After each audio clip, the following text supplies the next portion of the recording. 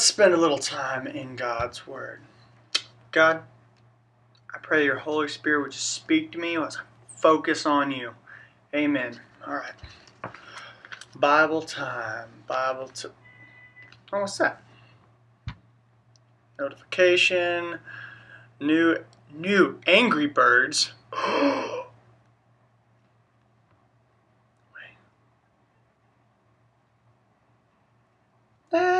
I can wait.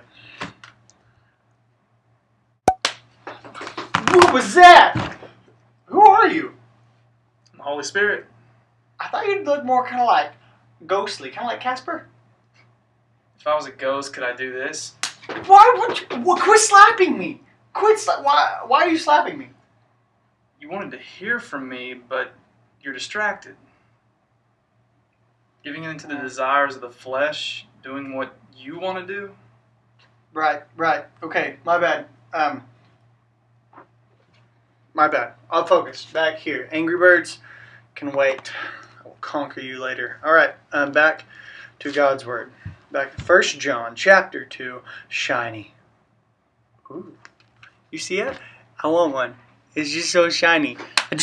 Why? With the hitting again? The desires of the eyes. You're getting distracted about the stuff around you. You're right. Shiny object stuff I want. You can wait. You can wait.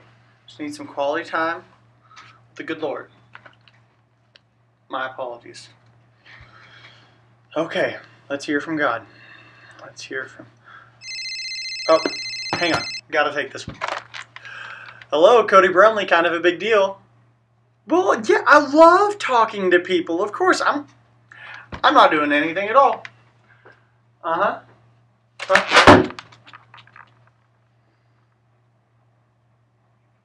Why'd you do that? Pride of life. Everything is about you. It's like you don't even need Jesus. Listen, I know I need Jesus, and I was going to spend time with him. I'll fit it in later.